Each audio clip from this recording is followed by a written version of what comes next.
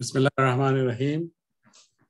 I am Mohammed Alhaji Mohammed, host for the webinar today. Welcome all attendees and Ramadan Kareem. This is our fourth webinar in the year 2022 in the month of April. And today also we have a very interesting topic, which is application of computational fluid dynamics CFD in building performance simulation. And our speaker today is Dr. Mohammed Alhaji Mohammed from Architectural Engineering Department. So this webinar is organized by CFD and facilitated by KICS. And as per all our webinars, all attendees will be muted throughout the presentation. And from the very beginning, you can type in your question in the question box, and which will be answered at the end of the presentation. And if you have any comments, depending upon how many questions are coming in, you can raise your hand and we can ask the question directly also. And at the end of the webinar, you will get a mail regarding the survey on this event. So please give some time and try to fill the survey form. So I said that IRC-CBM has got 5 different themes: materials for sustainable construction, assessment and monitoring, modeling, innovative techniques, environmental health of the buildings. And one of the most important topic is also energy conservation in buildings, and a grand challenge project in that respect is also going to start very soon. And let me start the proceedings by first welcoming our speaker, Dr. Mohammed Alhaji Mohammed, and just a brief resume of Dr. Mohammed is a B.Tech Architecture from Architectural Engineering, and he did his MSc in Architectural Engineering in 2011. His B.Tech was from Abubakar Tafawa, Balewa University, Bauchi, and MS from Fahd University of Petroleum and Minerals. And then in 2015, he completed his Ph.D. from Newcastle University, UK, with the topic of natural ventilation and an evaluation of strategies for improving indoor air quality in hospitals located in semi-arid climates. He taught at Ramat, Polytechnic, Maiduguri, and Bayero University, Kano, and currently serving as an assistant professor in Architectural Engineering Department at KFUPM. His main research interests include indoor environmental quality, ventilation and indoor air quality in buildings, computational fluid dynamics, and energy simulation of building materials and systems, energy efficient and sustainable building design, building systems evaluation, and full-scale measurements techniques. And with that introduction, I would like to welcome Dr. Mohammed Alhaji Mohammed to start his presentation. I will stop sharing. And Dr. Mohammed, you can. Thank you very much, Dr. Kalim, for your introduction. Let me share my screen.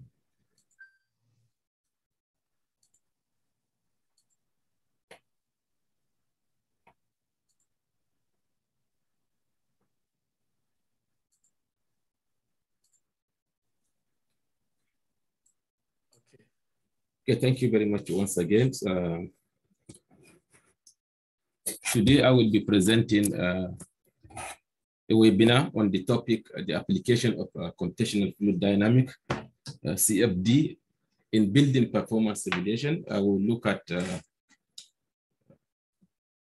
introduction of building performance simulation. I will look at application of CFD to the building performance assessment or simulation. And we'll also look at the best practice guidelines for this application. Without wasting much of your time, I will start with introducing what building performance simulation means. BPS, or building performance simulation, is the replication of aspects of building performance using a computer-based mathematical model created on the basis of fundamental physical principles and sound engineering practices. Always testing buildings physically, especially in full-scale level, is very difficult, and it has a lot of cost constraints and also flexibility constraints. So that's why building performance simulations are very, very good instruments that helping in research work, especially in replicating or mimicking building phenomena, different building phenomena. The objective of building performance simulation is to quantify the aspect of building performance that are relevant to design, construction, operation, and control of buildings. So building performance simulation does not only stop at the design stage. It also, there are simulations that are related to design. There are simulations that are related to building construction, operation, and at the same time, different controls, indoor control, outdoor control, climatic controls, different controls that are applicable to building. Building performance simulation has various subdomains.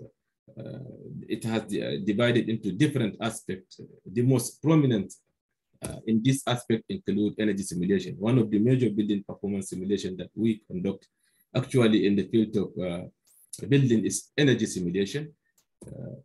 The second one is thermal and heat transfer simulation. The energy simulation usually we simulate at the building level. We simulate at the component or system levels. Sometimes we simulate HVAC system, or we simulate also the building level, building itself in terms of space and so on to see how it conserves energy. We also simulate thermal and heat transfer. This is actually applicable to building and at the same time systems and materials. Sometimes we simulate individual materials like building envelope, for example, component like insulations and so on. And sometimes we actually simulate the entire system, which is combination of different elements that made up a system. We also use building performance simulation or apply building performance simulation in lighting simulation. Different lighting aspect also used, and also acoustic, noise control in buildings and so on. One of the major also important simulation in building performance is also ventilation and air quality in buildings. This is very important, especially this has to do with the fluid dynamic as well, because ventilation and air quality is one of the major CFD applications that we use in built environment. Another major important aspect is contaminant transport. Contaminant transport, outdoor contaminant transport, indoor contaminant transport, coupled contaminant transport, and different contaminant transport in duct of HVAC systems and so on are also a very important phenomenon that we also use for simulation. Also fire spirit in buildings. We also use building performance simulation to simulate fire spirit in buildings.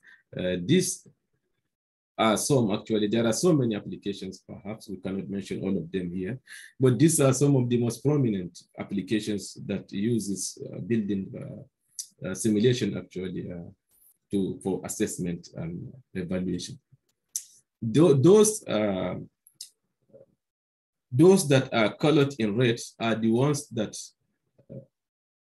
directly use computational fluid dynamics, CFD simulation, like thermal and heat transfer, acoustic, ventilation and air quality, contaminant transport, and fire spirit.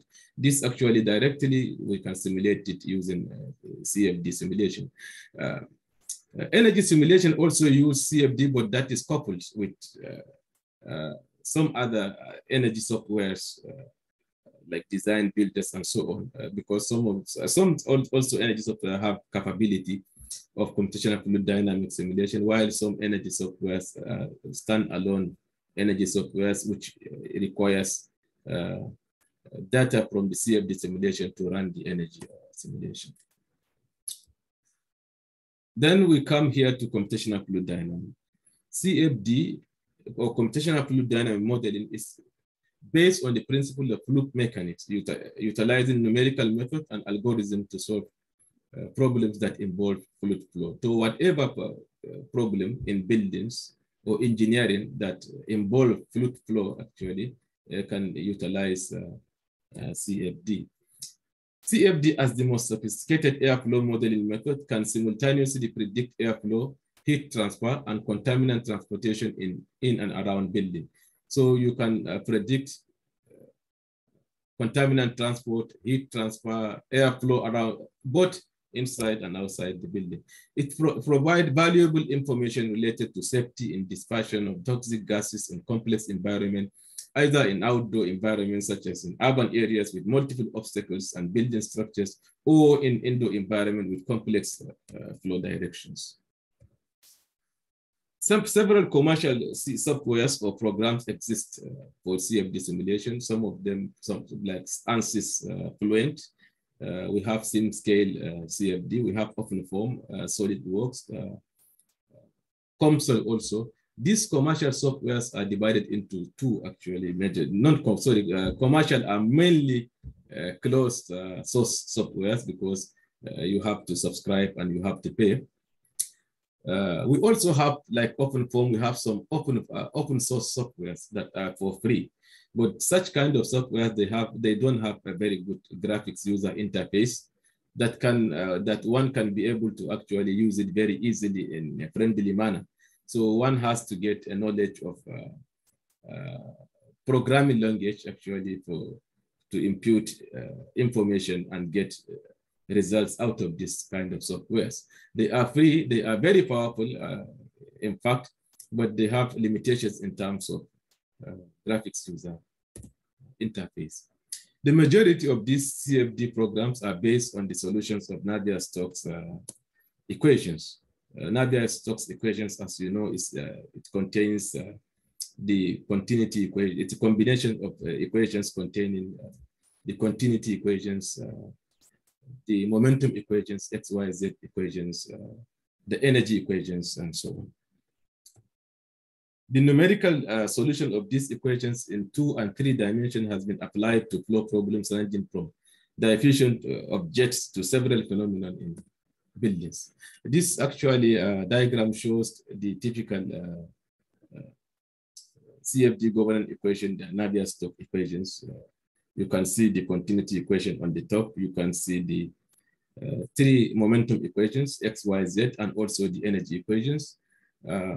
You can see the Reynolds stresses in bracket by the right of this. We have 9 actually relationships, and 6 of them are unknown. So this is what the CFD simulation usually tries to sort of iterate, so many times to actually until it gets into convergence before we eventually get outcome or output or results from this kind of software.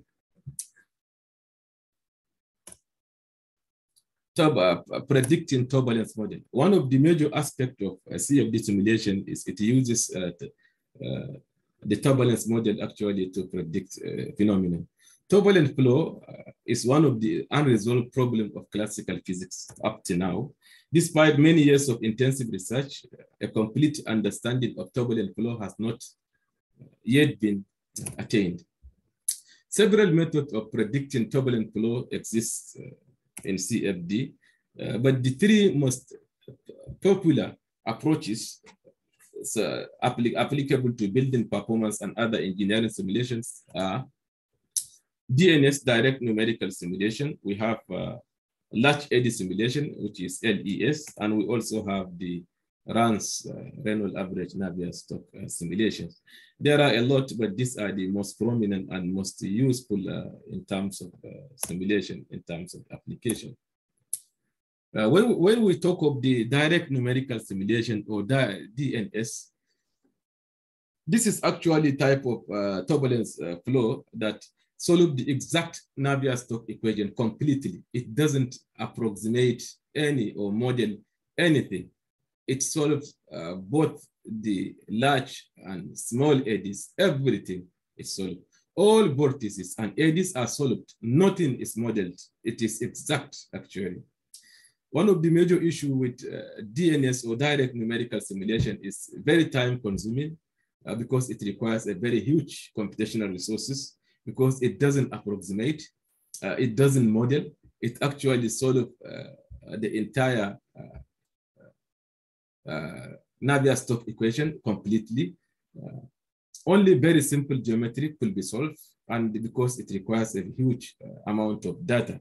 So in direct numerical simulation or DNS, we cannot be able to simulate a very big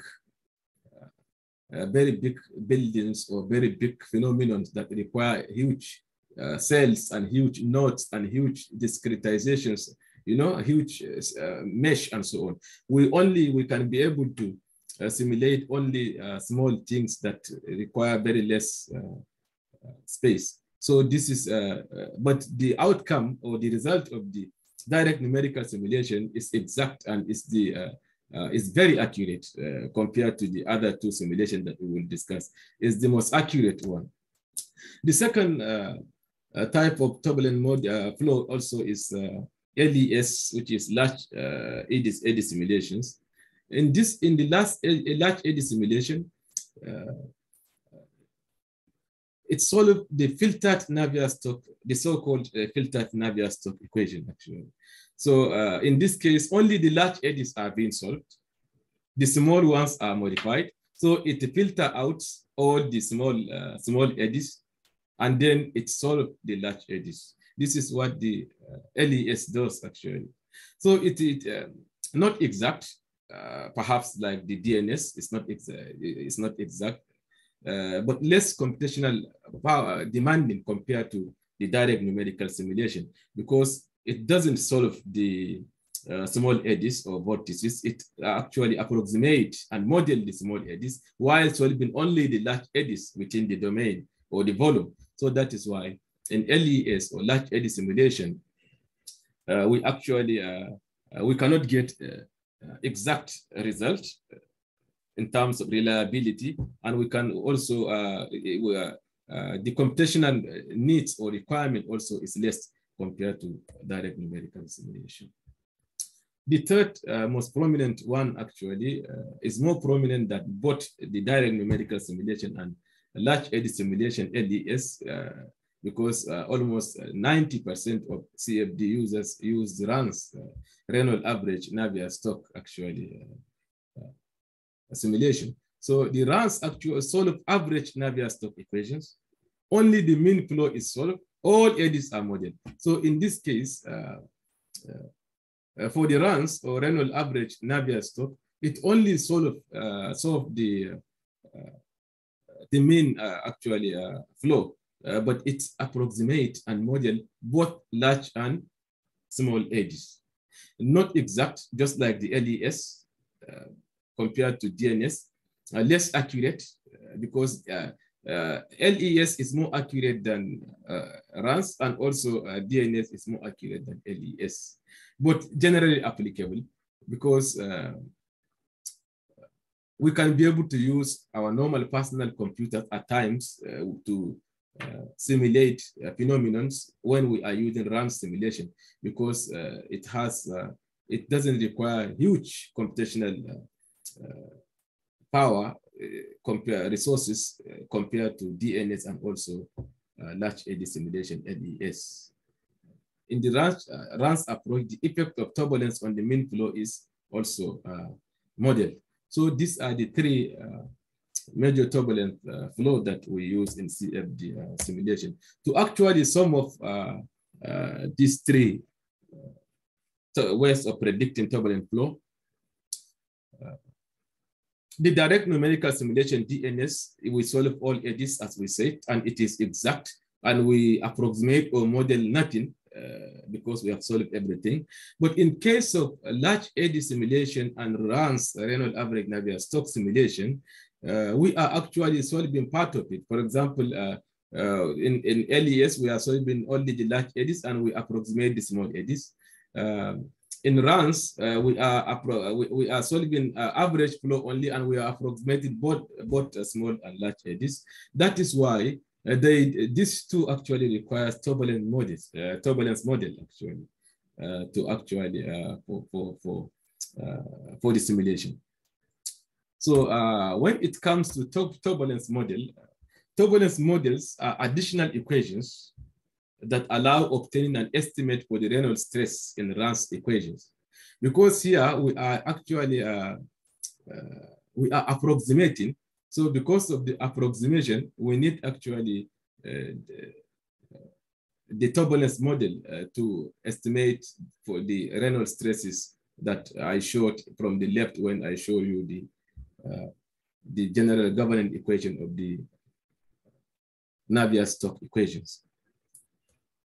Several types of turbulence model exist, especially in commercial software. We have a lot of turbulence models. We have a mixed length model. We have a Spalart-Almaraz model. We have K-epsilon turbulence model. There are three different types of K-epsilon. We have the standard K-epsilon, renormalizable group, and then the realizable group K-epsilon. We have also K-omega turbulence model. We have algebraic stress model and also Reynolds stress model. So most of these turbulence model are selected based on what we want to achieve with the simulations. For example, some of them are very poor in treating near wall treatment. How to treat the phenomenon near the boundaries actually of the wall, for example, when we are talking about buildings. The wall treatment is the set of near wall modeling assumptions for each turbulence model. So when we are selecting turbulence model actually, especially for LES or RANS simulations, we need to see our interest in the simulation. Is near wall phenomenon very important for our simulation or not important for our simulation? Some of these turbulence models really are very poor in replicating or modeling near wall treatment in terms of flow dynamics. So that is why a selection of any of these turbulence model depends on how we actually want to model our near wall treatment and also our wall functions, which are equations empirically derived and used to satisfy the physics in the near wall region of the whatever space or volume that we want to simulate.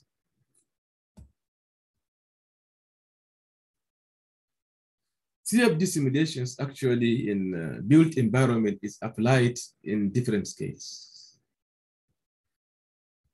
We apply CFD simulation in mesoscale, which is length less than 20 kilometers above ground. We also apply CFD to microscale, which is L less than 2 kilometers above the ground. We also, at the building scale, around 100 meters, L. And also, we also apply CFD to building component scale, just like 10 meters. So this building component scale are different components actually that we have in buildings, like wall component, like a roof component, like a HVAC system as a component, a flow component, the envelope itself, the shell of the building, different aspects. So these are actually at the component scale. So we can also apply CFD at the component scale. Lastly, also we apply CFD at the building material scale. We can be able to simulate individual materials, for example, insulation material. We can be able to simulate different insulation material in terms of the heat transfer, in terms of the other fluid characteristics. So these are scales that we use all the time to simulate, and CFD can be able to simulate in any of such scales. If you look at this, this is actually the process of CFD simulation in buildings. If you look at this chart, usually the CFD simulation starts with creating geometric model. Different CFD software, they have tools to create this geometry.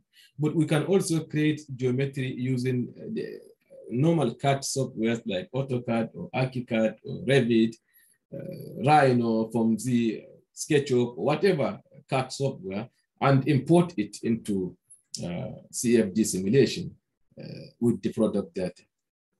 After we must have successfully created our data,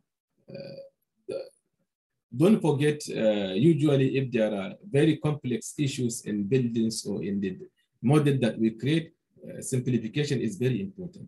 The more you simplify, the more the simulation will become actually practically possible in terms of computational needs and so on. So we need to simplify as much as possible. We only cannot simplify if the simplification will affect the outcome of the simulation, the results of the simulation. But if the simplification will not affect the outcome or result of the simulation, then we need to simplify the model so that we can be able to strike a balance between the computational power and the reliability and validity of the results or outcome that we receive from the CFD simulation. So the second stage is grid generation. We need to actually mesh the, because CFD simulation uses actually cells and nodes that you actually created within this volume of fluid that you created to calculate the phenomenon.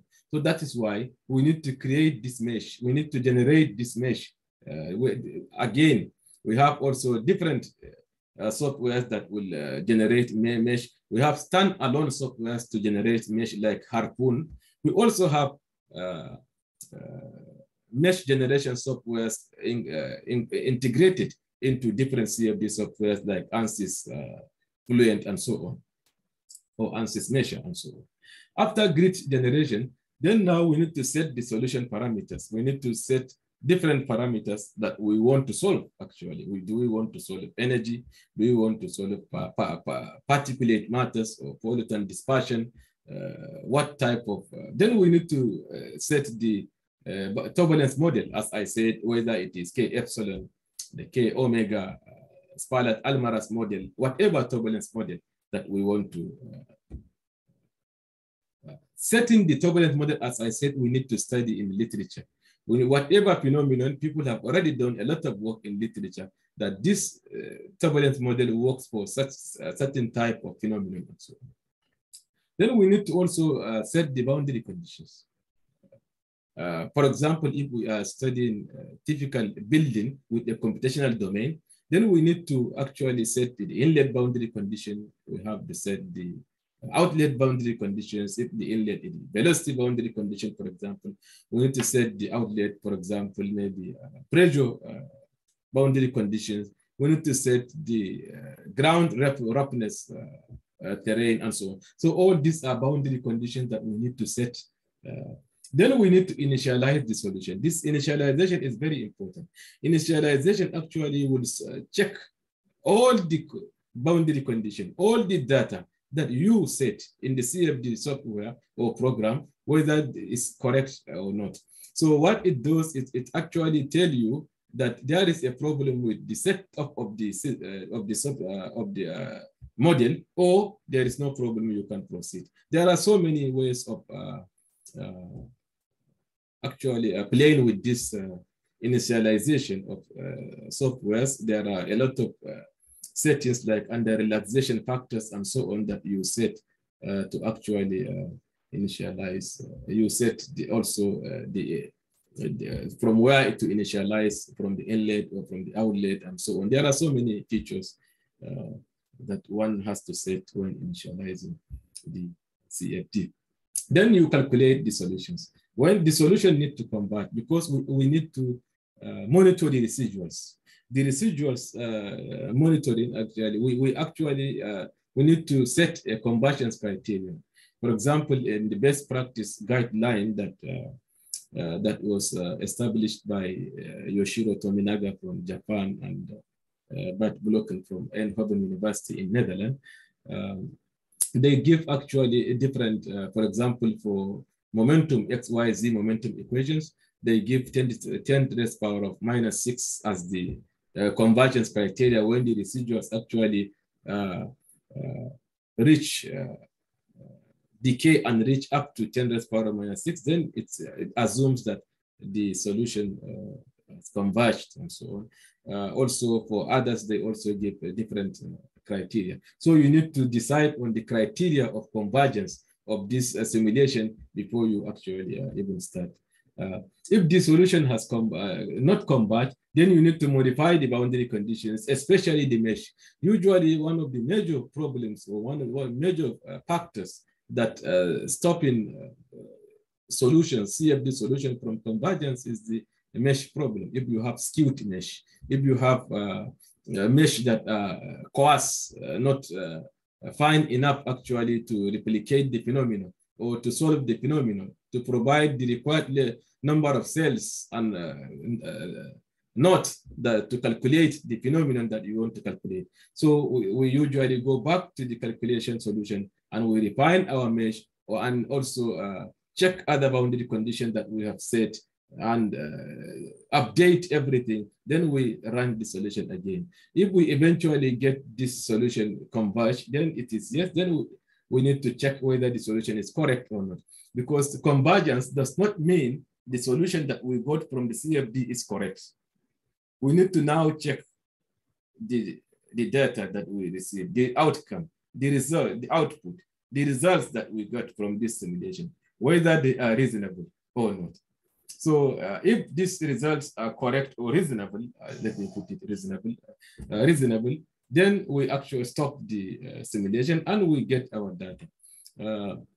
Various CFD software, they have pre-processing, processing, as post-processing.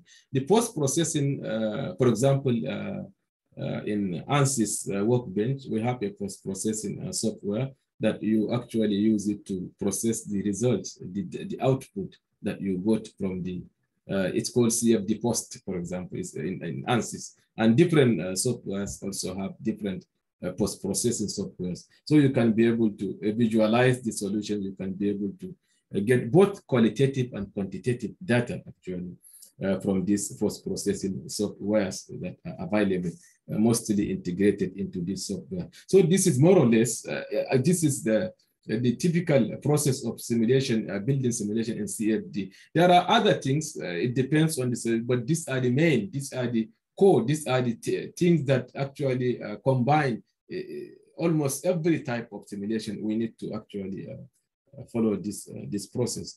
Perhaps there are so many other types of simulation that have some other actually steps, but this type of simulation are not the majority. That's why this is actually representative of the most of the simulation that we do are using CFD simulation. Flow field requirement. This is also another issue that differentiates the co-engineering CFD simulation with the built environment CFD simulation. In co-engineering CFD simulation, because most of the simulation that has to do with smooth surfaces like pipe and so on, the engineering uses actually aeronautics boundary profile. But for wind engineering, because we want to replicate the atmospheric boundary layer, our own actually is used wind engineering, the building which is the one in the right, because maybe those aeronautics are those that simulate maybe movement of aeroplane in the sky. Aeroplane moves actually in very far away from the ground. So there is no effect of roughness terrain in the ground.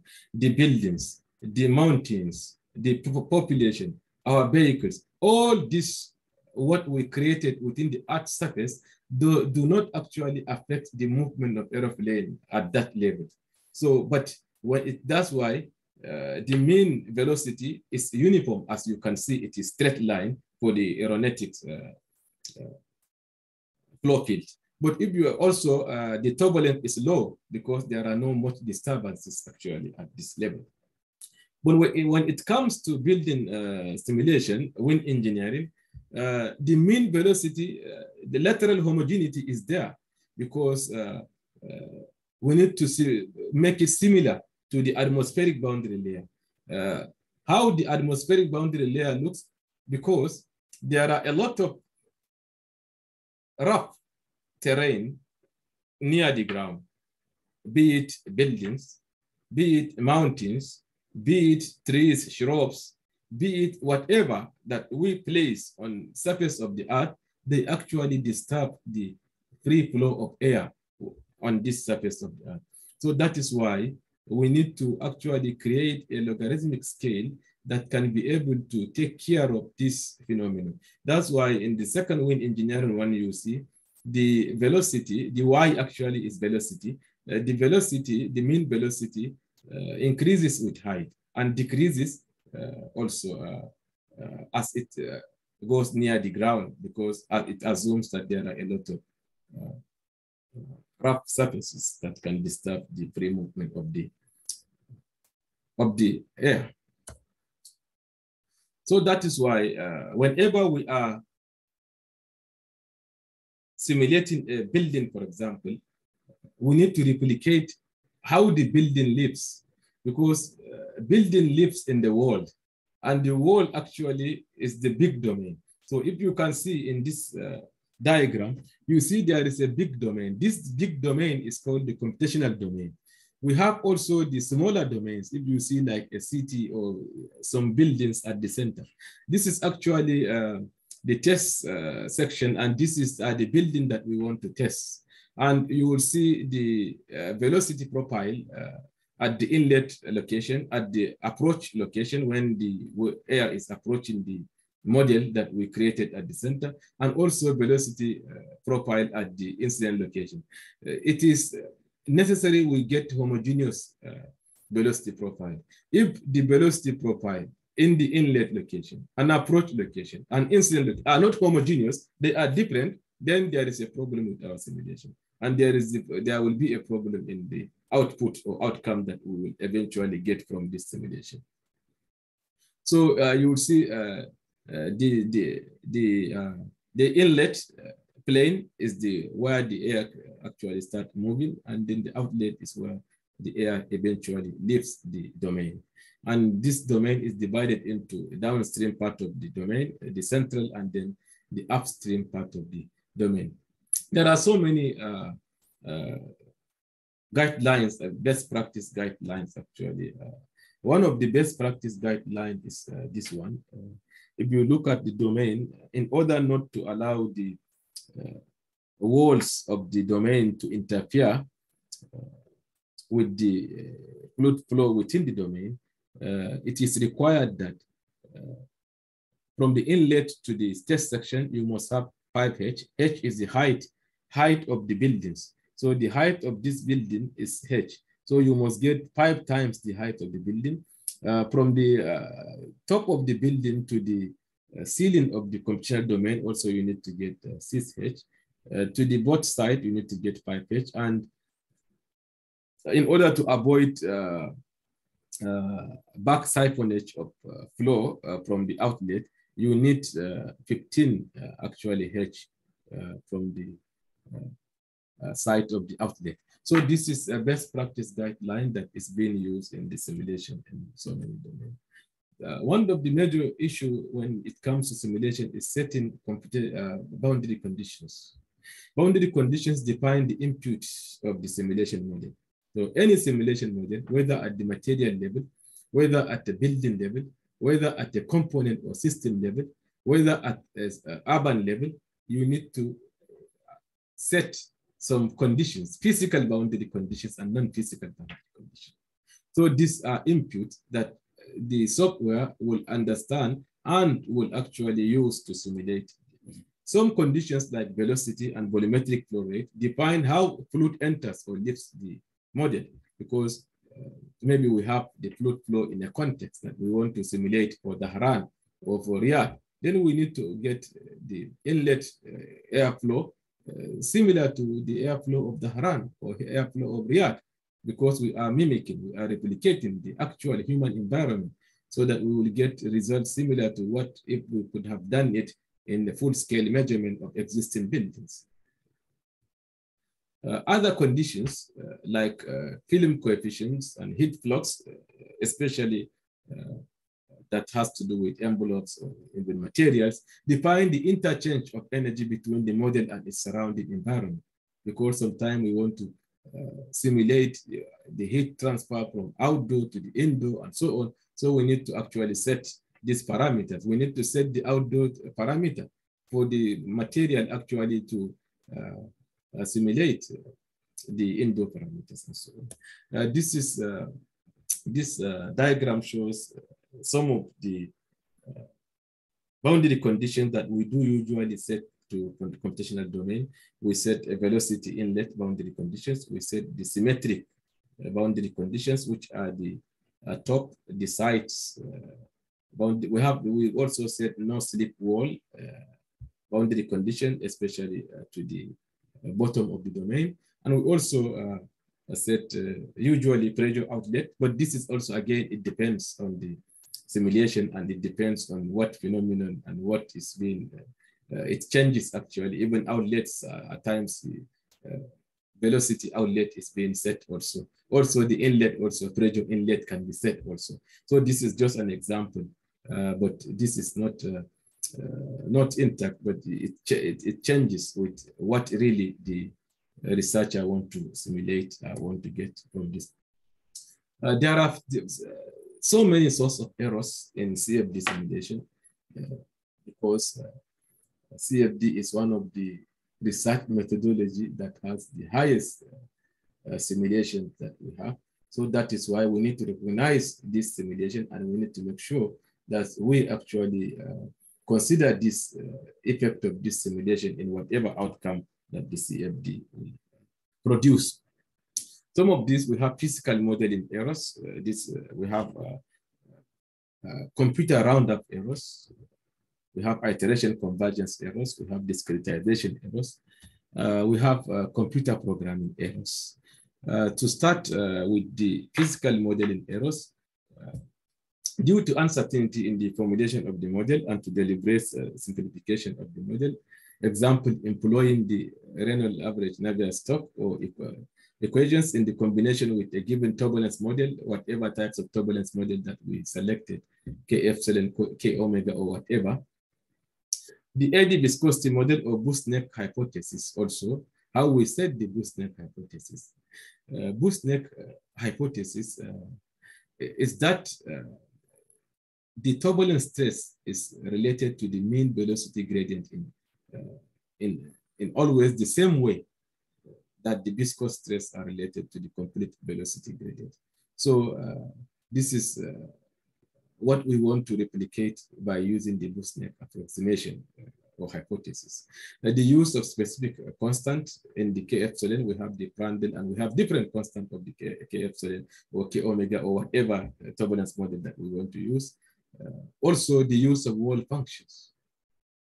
As I said earlier, wall functions are equations empirically derived and used to satisfy the physics in the near wall region. So we always get a lot of problems in replicating the near wall treatment of computational simulation. So that is why to take care of this, we always use settings in the near wall functions. The modeling of surface roughness also is very important. What is the roughness terrain? What are the heights of the buildings around the building that we are simulating? Are they buildings with the same height with the building that we are simulating? Are they buildings that are lower in height to the building that we are simulating? Are they buildings that are twice the height of the building that we are simulating? Or are the surrounding is empty space like airport and so on without any building, but with just shrubs and trees around? So these are some of the things that we need to, simplification of geometry of the model also is one of the physical modeling errors. Because, for example, if you are simulating building, you need to simplify issues like window sills and so on, things, designs on the surfaces and so on. At times, these designs on the surfaces of building actually also affect the flow and affect the phenomenon that we are modeling. So these kind of errors are all summed up and is called physical modeling errors. And this is modeling as a result of maybe ignorance by the person that is doing the simulation because they lack the knowledge, or as a result of the system or code error from the CFD code that is being used. So there is no turbulence model that is universally valid, but physical modeling errors can be examined by performing validation studies. So we can use any of the turbulence model at the end of the day, but when we need to actually conduct a validation study, CFD without validation study is not acceptable anymore. We need to conduct a validation study. Computer roundup errors. This is actually a common error that happens in not only CFD, in many other simulation that has to do with computer. Roundup errors are not considered significant when compared with other errors. But if they are suspected to be significant, one can perform a test by running the code at a higher precision. So you need to increase the, if you are rounding up to 2 or 3, then you need to actually increase the precision to see whether there is a problem of roundup errors or not. Iteration convergence error. This is very important, and this is errors. Sometimes when you are conducting CFD simulation and you set this convergence criteria, for example, as I said, the momentum criteria to the 10 raised power of -6, for example, K and epsilon, let's assume you are using K epsilon turbulence model, K and epsilon, you set it to maybe 10 raised power of -5, for example, and you set the energy temperature equation to 10 raised power of -6 and so on. Then sometimes, even if you leave the simulation to 1 week, you will not get the convergence and they will not reach completely and converge. But at certain distance, at certain level, you need to just assume that the solution converges. But sometimes it depends on the phenomenon. It depends on how you handle your mesh. It depends on how you set your boundary condition. The solution actually converges. So this error is introduced because the iterative procedure has to be stopped at a certain time. When the simulation did not stop naturally, then you need to stop the simulation at a certain time.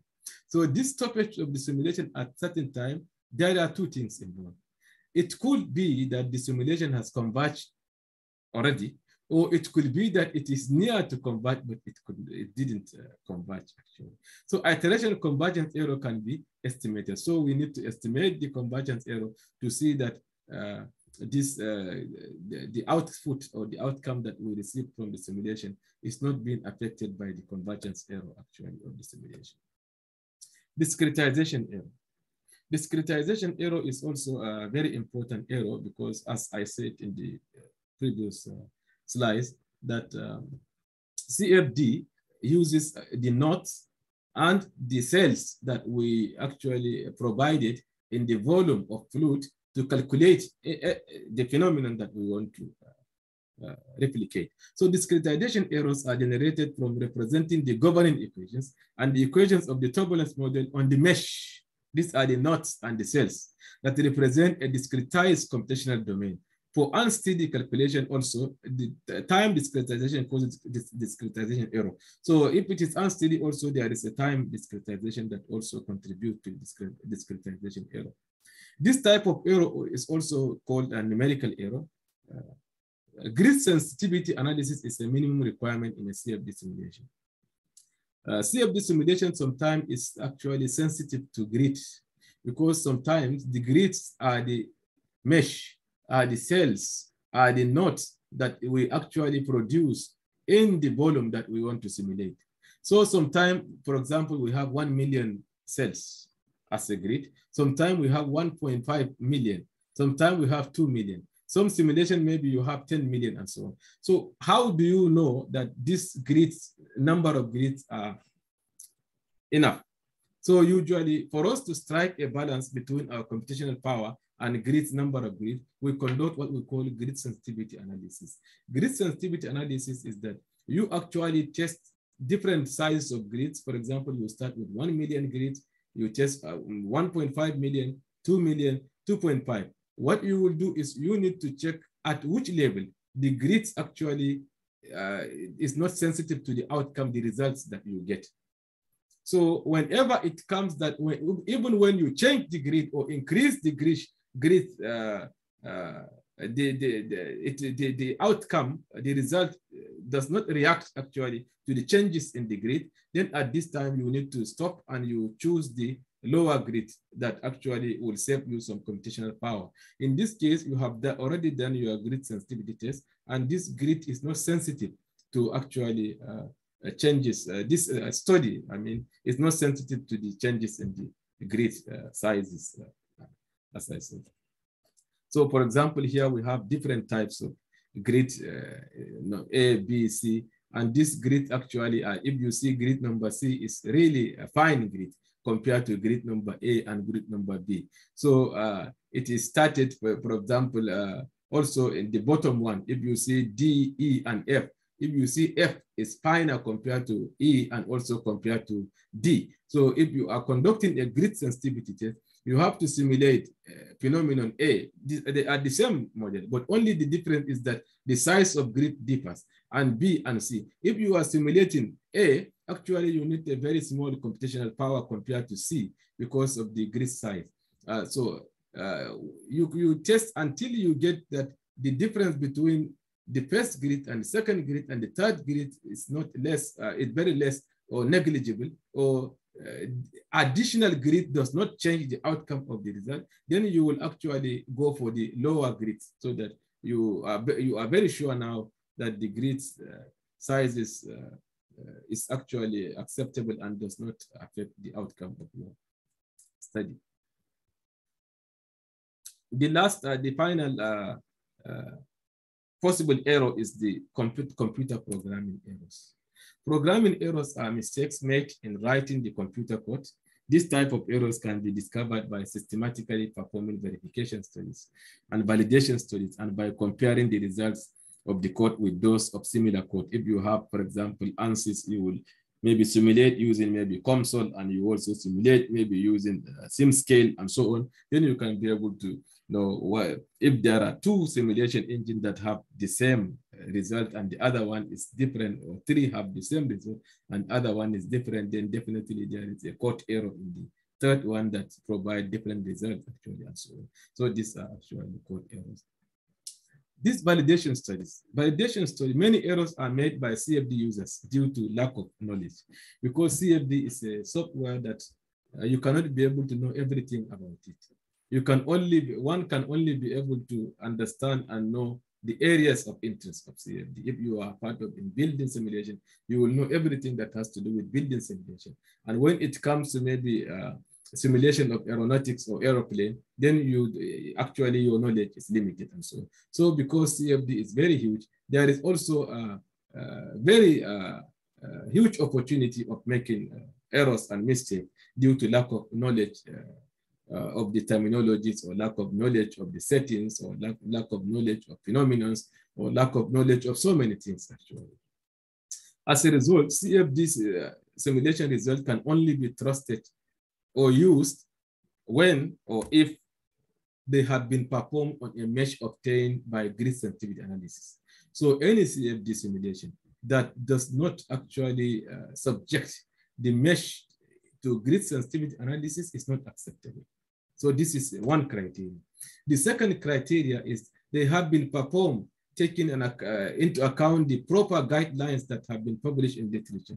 That's why I said, if you go to literature, you will find a lot of guidelines. Very famous guideline, I said, is one that is developed by Tominaga, and also those that developed by Blocken and Statopoulos and so on. There are so many actually best practice guidelines, and these guidelines were arrived based on so many studies and so many research and so on. So this guideline has to be also respected. They have been also carefully validated. You have to validate this. So any simulation, any CFD simulation these days has to be validated. You have to validate either using a reduced scale, like a wind tunnel measurement, or full scale measurement result. So and then the error margin between the reduced scale or the validation must be not more than 15%, although some studies also say 20% is also acceptable. But to be in safer side, the difference between the full scale measurement or the reduced scale measurement and the CFD simulation should not go beyond 15%. This is the error margin, the most acceptable error margin in this field. Validation actually denotes systematically comparing, as I said, CFD result with experiment to assess the performance of the physical modeling alternative. So you have an experiment, you did it either in wind tunnel, reduced scale, or full scale. Now you compare it and you can be able to know whether the CFD is performing a very good job. Validation typically focuses on certain models and or certain application. Example, performance of the turbulence model, like KFUPM model in predicting wind flow around building. We can be able to validate this by full-scale measurement and so on. The validity of turbulence model for different applications. This is also, if the turbulence model is very good for maybe simulating particulate matter, maybe it will be very poor in simulating ventilation, or it will be very poor in simulating maybe fire, for example, and so on. So we can also validate across actually different applications of the CFD. Grid quality and discretization scheme. This is very important. This is a core of CFD simulation.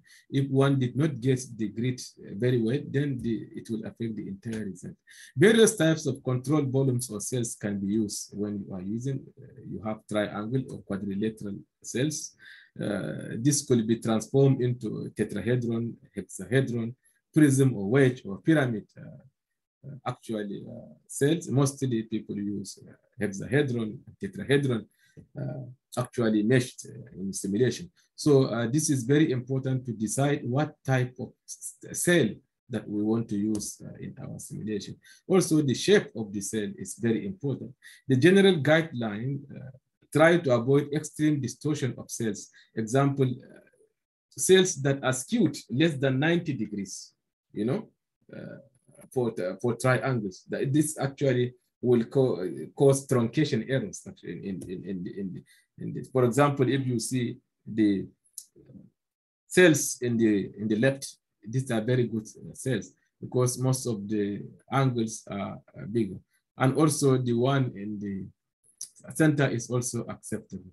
But if you see the one at the right, there is a very skewed cells that are very, very small, less than 90-degree angles and so on. And this one also, the parallel lines, the distance between is very small. So it's very difficult to get a knot and cells to actually cover this very small phenomenon, which even if you want to get it, maybe you need a very huge computational power and so on. So try to— Mohammed, yes. Just watch the time. How many minutes I have? You have maybe another 5 minutes. Okay, I will complete within the 5 minutes. Cell type distribution is also very important. First grid lines near the wall should preferably be parallel because this is the major problem we face, especially in the near wall treatment. So some of these turbulence models, as I said, they don't replicate or they don't model a near wall treatment very well. So the first grid near the wall of the model should preferably be parallel to the wall. Use quadrilateral, this is best practice, or hexahedral, as I said, or prism way cells in the first actually cells near the wall to avoid truncation errors. This is just in the right. If you see the one, the first one, it uses parallel cells near the wall. The other one, it uses actually a kind of wedges near the cells. So we need to use parallel as much as possible to avoid poor actually replication of the phenomenon near wall and the near wall. Grid resolution is also very important and should be higher in regions where large flow gradients are expected, especially if you have a phenomenon or model. There are some, for example, if you are modeling natural ventilation in buildings. What is the major phenomenon that you want to measure is the window, it's the opening space, because you want to model how the opponent actually invite air from the outside and how it circulates and move from the outlet. So you need to actually provide higher resolutions in terms of grid near the window, because this is the most important phenomenon that you want to model and you want to simulate. So this is very important. The resolution should be higher in regions of interest. That's what I'm saying. Regions of interest is like in natural ventilation, I said, like in the windows. A local grid refinement should be employed, especially in the regions of main interest when systematic global refinement of the grid is unfeasible. If you refine the grid globally, then it will increase the computational power that you require for the simulation. So that is why you need to actually only refine in the region of interest, since the global refinement is not feasible due to the huge computational power that is owing to limitation in computational power. Maybe the computer you are using or system is actually has limitation in computational power. When determining mesh resolution, a compromise between accuracy of the outcome of your result and the computational power should be handled very wisely. Do not actually relinquish the quality of your outcome to actually computational power of your computer. This is very important. To ensure that simulation results are not sensitive to grid, the grid independence is very essential. So for example, in this diagram, you see at this center is actually an area of interest. And you see how it is being refined compared to other bigger facade, of the envelope that is being modeled. So this is an example actually of discretization scheme. I have 5 minutes. I think this is maybe I have 2 or 1 slide. Discretization scheme. Discretization schemes or discretization methods are used to slice a continuous function into discrete functions, because the volume that we are simulating, whether it is a space or a material or a building, it is actually continuous. It is a continuous volume of air. It's a continuous volume of fluid. But now, for us to actually slice this continuous function into discrete function, then we need actually to employ a discretization scheme, where the solution values are defined at each point in space and time, because we can be able to define the solution values in terms of the node, in terms of the point, and we also can be able to take into cognizance the time actually constraint of the solution. Discretization simply refers to the spacing between each point in the solution space. If you look at this diagram that I just showed, you see this, the node at the center is P. You see to the north, we have also another node to the west, to the east, and to the south. And also, you can see also, you can be able to get the delta Y, which is change, difference between the 2 nodes actually, and also delta X and so on. So we can be able to calculate a phenomenon within this actually cells and so on. Second order schemes should always be used, because in the discretization scheme, we have the first order schemes and we also have the second order schemes. And so on. So second order scheme is the discretization scheme that is most acceptable in any simulation. Anything less than this, for example, ASME, Journal of Fluid Engineering, does not publish a result from first order approximation. If you use first order schemes, they don't even decide to publish your paper. Second order scheme will easier lead to divergence than first order scheme, because if you use first order scheme, then you cannot get a divergent result. The divergent result means your phenomenon is not correct, your boundary condition is not correct, your cells are not right, and so on. So if you use first order scheme, which means even if you have incorrect boundary condition, you can be able to achieve in one way or the other a convergence of simulation, and you will get a very poor or wrong result. That's why this type of scheme is not acceptable, especially for less quality grids. And also at times use the first order solution for initialization. For example, at times we can use the first order solution just to initialize the result, the simulation. Then for the proper calculation, we can now use the second order simulation. Iterative convergence. In many commercial CFD codes, limit for convergence are 2 linear. Measure to convergence, scale residuals, measure of unbalance in governing the equation. So the convergence are actually measures of unbalance in and the governance equation that we'll use for the simulation. General guidelines: when convergence is expected to have been attained, check if the solution changes significantly between this and the next 1000 iteration. Because in the cases that the simulation did not stop, or even after it has stopped, you can be able to add 1000 more iteration, and you can be able to compare the result between the previous, before the 1000 iteration and after the 1000 iteration, just to check whether the result changes with more iterations or not. Do not trust guidelines for residual threshold that I said 10 raised power of -6 and so on. It depends highly on initialization, because we can play with our initialization under relaxation factor even to achieve the convergence with actually less reliable outcome. So this is a typical example of residuals from CFD simulation. If you see the diagram showing the momentum equations, the energy equations, the turbulence equations, and so on. And it is clearly depreciating actually toward convergence. Thank you very much for listening, and thank you very much for your time. Thank you very much, Dr. Mohammed, for the presentation and on CFD in building simulation. Let's move to the Q&A session, and I don't see question. One question is regarding where can the recording be found?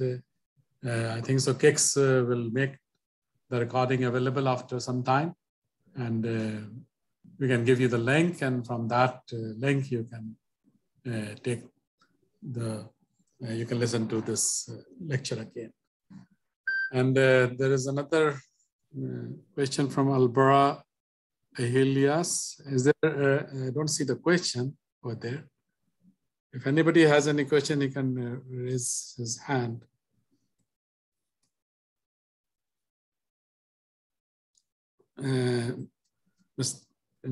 Dr. Walid Al-Aush is asking about the modeling of hollow block. If I want to model the heat transfer through masonry wall by solar radiation, which type of flow will be inside the cavities? Laminar or and which type of air shall I select? Yeah, actually, if you are using solar radiation, we also have a solar radiation model in the CFD simulation, especially commercial softwares of CFD simulation. We have different models. We have the DO models. We have ray tracing models. We have different, actually, 4 or 5. I cannot be able to remember all of them. Solar radiation. Apart from using the turbulence equations and the turbulence model, you need to also own the solar radiation. You know, you need to also own the solar radiation for you to actually replicate the actual phenomenon in terms of radiation. So if you are using this masonry to simulate solar radiation, you definitely need to, and you say which type of flow will be inside the cavities, laminar and turbulent flow. This is actually, it depends. Usually inside the cavities are turbulent, laminar flows. But in case, if you have an envelope that has an air gap and you are also ventilating the space, then there is a huge possibility of also getting a turbulent flow. But in the normal envelope, usually we have a laminar flow. And which type of air shall I select? Ideal gas or suitable? Yeah, you can select the ideal gas actually for such kind of simulation. Okay. But make sure that you also own the radiation equation, and you also set the different types of the radiation that you want to. There are different approximations of radiation that are available in CFD. You need to choose one based on the phenomenon. This is actually radiation is similar to the turbulence model that we said. It depends on near wall treatment and so on. Also, it depends on the phenomenon that you want to simulate. Okay, next question is Dr. Hussein Al-Qahtani. If I wanted to model carbon dioxide storage, which model should I use? Actually, if you want to simulate in CO2, in CFD is not straightforward because you need to use the species transport. And in the species, you need to actually get the atoms of carbon, one atom, and 2 atoms of oxygen. So if you add these 2 to your system as a species, then definitely the CFD software will actually recognize these 2 atoms of carbon and 2 oxygen and 1 atom of carbon as a CO2 actually, and it can simulate. You can get the CO2. So you need to use the species. There is a species that you can actually set the species in the CFD model. Okay, Mahnood Masjob is asking, how can CFD be applied for indoor quality and environments and the rate of VOCs entering the indoor? Yeah, usually when we want to calculate or model indoor air quality and environment, we usually use the discrete particulate matters. And these discrete models, there are 2 types, these discrete models. Either it is the Lagrangian models or the Eulerian models. If you use the Lagrangian model, for example, you can be able to simulate the movement of particular particles or particular phenomenon or VOC or chemical within the space that you are simulating. If you use the Eulerian model, the Euler cannot be able to give you the trajectory of a particular contaminant, but it can be able to give you the whole sum of the contaminant within the space and time. Okay, thank you. Dr. Mohammed Al-Usta. Yes, Assalamu alaikum. I don't have any question. Rather than, I would like to thank you, Dr. Khalib, and our distinguished speaker, Dr. Mohammed, and all the respected attendees. And also, I will not forget the KICS for the organization this events. It was a really great pleasure to listen and learn so much from the topic that Dr. Mohammed presented. And I will take this opportunity to thank you on behalf of our IRC CBM. Inshallah, it will be our pleasure to invite you again around the same subject in the near future. And thank you once again. Thank you. Thank you very much, Dr. Mohammed Al-Usta. We don't have any more questions. Time is also almost finished. So thank you, Dr.